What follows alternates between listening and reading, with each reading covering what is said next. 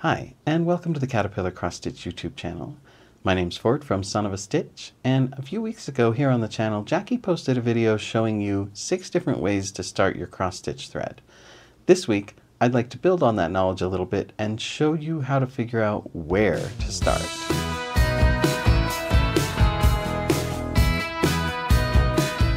Here at Caterpillar Cross Stitch, we are all about cross stitch, and we upload helpful and, we like to think, entertaining videos about it every single week. So make sure you hit the subscribe button so that you don't miss any of our videos. Likewise, if you like this video, make sure to give it a like and make sure to leave me a comment down below so that I know I should make more content like it. Likewise, if there's a topic you'd like to see addressed or a question you'd like me to answer, leave that in the comments as well, and I'll see what I can do. And before we get too much farther in, I want to remind you that you can get 8 free PDF cross-stitch patterns in an ebook when you join the Caterpillar Cross-Stitch VIP Stitch Club. You'll also get 10% off your first order, and you'll get a digital download of Caterpillar's top 10 cross-stitching tips. So hit the link down there in the description so that you don't miss out on all those great perks. Now, if you learned how to cross-stitch from a book, or if you were taught by one of your elders, you were probably told that you always need to start your cross-stitch project in the middle.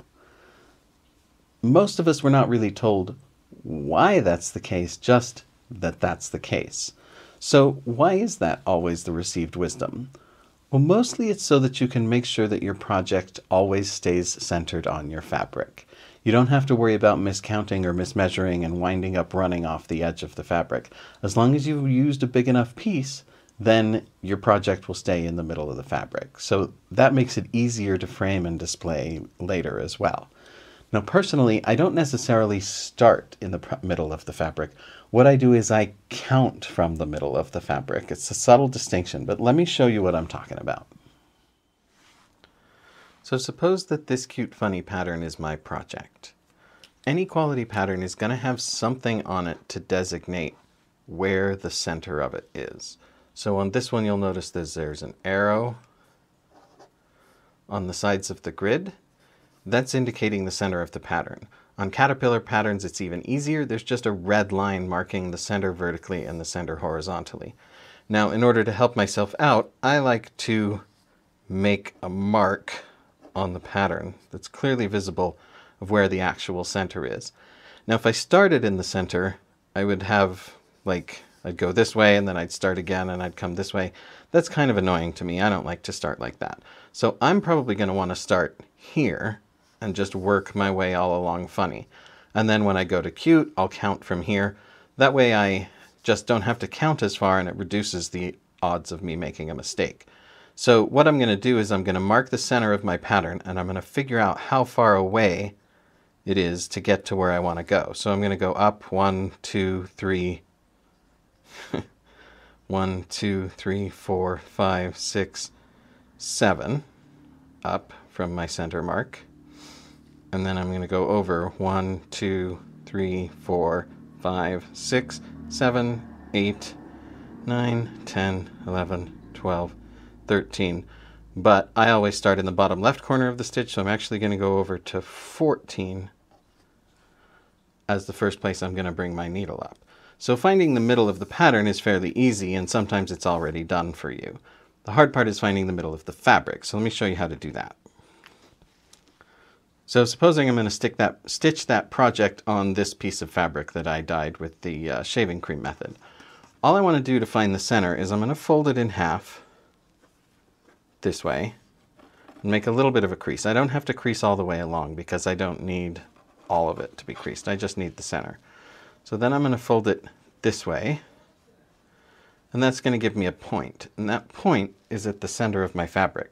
So what I'm going to do is I'm going to grab a needle and just stick that needle through the center stitch of the project. So then that's going to give me my starting point that is going to correspond to the center of my pattern that I've marked. So from there, I would just count over and up the number of stitches that I counted, and that would be where I would make my first stitch. Now once you've found the middle and you've started your first stitch using one of the 6 methods that Jackie taught you, this is the perfect moment to stop and double check the orientation of your fabric. If the piece of fabric that you're using is not square, you need to make sure that you haven't, during that process of folding and unfolding, accidentally rotated it and now using what should be the side as the top. Trust me, I have made this mistake, and there was much swearing and wailing and gnashing of teeth. Now, one of the other most common ways of determining a starting point on a cross-stitch project is just to start in a corner. Most people choose the top left corner, but you can choose whatever corner is your favorite.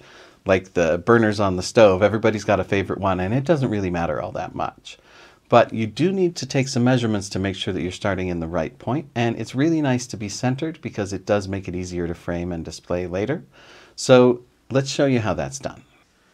Now, in order to count from the corner, I need to know how much bigger my fabric is than my project is going to wind up.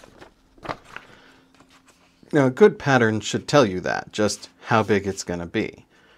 If not, you can go back to my video on sizing that I did a few weeks ago that'll explain to you how to figure out how big it's going to be based on your fabric count and your project size in stitches. And this one, I already know that it's going to be 3.4 by 3.3 inches.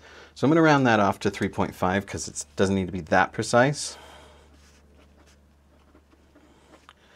And my fabric size here, I know because I made this piece of fabric, is 8 by 10. So the amount that my fabric is bigger is 4.5 by 6.5 inches. Now I need that to be equal on either side, so I need to be 2.25 by 3.25 inches from the edge. So I will get it kind of close to the right area, and then I'll put my pin here, or my needle here, so I know that that line in the fabric is 2.25 inches. So now, at the 2.25 inch line, I need to put my needle at 3.25 inches. Now you can do all this with like fabric markers or dressmaker's chalk, but I'm just always paranoid that they won't come out.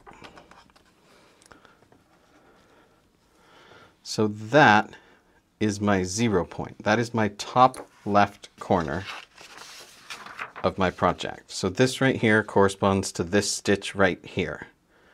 So now, in order to figure out where to actually make my first stitch, I need to count from this point. Now, since I've done the top left corner, those are already counted and numbered, which is amazing. So if I'm going to start at the top of the C right here, then I need to go over 16 and down 4. So from this point, I'm going to count over 16 and down 4, and that's where I'm going to make my first stitch to start in the top left corner of the project. This seems like the perfect time to recommend to you the other components of the Caterpillar cross-stitch community. It's not just this YouTube channel. There's an Instagram with tons and tons of followers, and there's a Facebook group with over 18,000 members. Cumulatively, that is hundreds of thousands of years of cross-stitching experience just waiting there for you to be able to take advantage of it. And it's an extremely supportive and generous community I highly recommend joining, so make sure you check both of those out. But what do you do if your project is round? Counting from the corner is going to involve counting a long way away from that corner, and you might miscount, or it's just annoying. So that's where a kind of hybrid of these two methods can come in, where you can start in the top middle, or where you can start in the left middle of your project. Then you only have to find the middle of the fabric in one direction, and then you can just start from there. So let me show you that. So this spot right here is the center of my fabric and 3.25 inches from the top. So what I'm going to do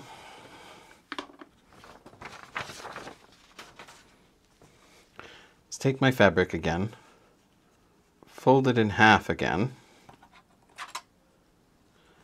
and then I have that barely visible crease there after I open it back up. I'm going to line my ruler right up with that, line the 0 point on my ruler up with the edge of the fabric, and I'm going to use one of my needles to mark 3.25 inches from the top. So this point Got the wrong side of my needle. This point right here in my fabric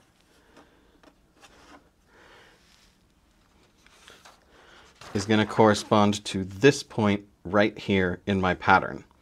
So I can then decide based on my stitching preferences where I'm going to start.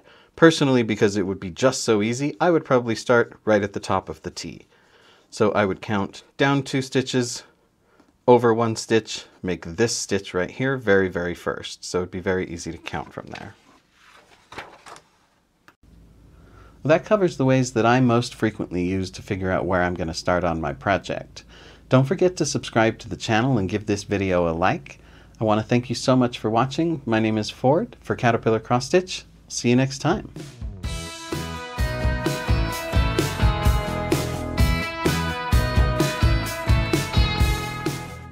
Hi, have you heard about Love It Stitch It yet? You can design and shop the cross stitch patterns you've always wanted. Love It Stitch It is an easy to use design tool and exclusive cross stitch marketplace, giving you the freedom to create, sell and shop all in one place. You can design anything that you like, add text, upload and convert pictures and artwork. You can design the cross stitch patterns of your dream. You can download them for personal use, or you can upload them onto the marketplace, designed by cross stitchers for cross stitchers, jam-packed with some gorgeous cross stitch patterns from designers all over the world. If you're not interested in designing or selling, that's totally fine too. Just visit the marketplace and you can shop from hundreds of beautiful cross stitch patterns so you can pick your next project.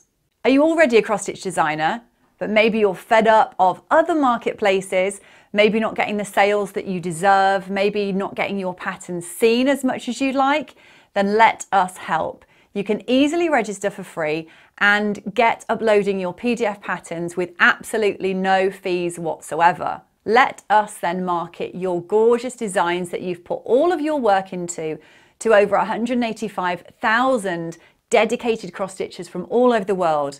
We will absolutely do our best to get your patterns seen and into the right hands of people that we know will absolutely love stitching them.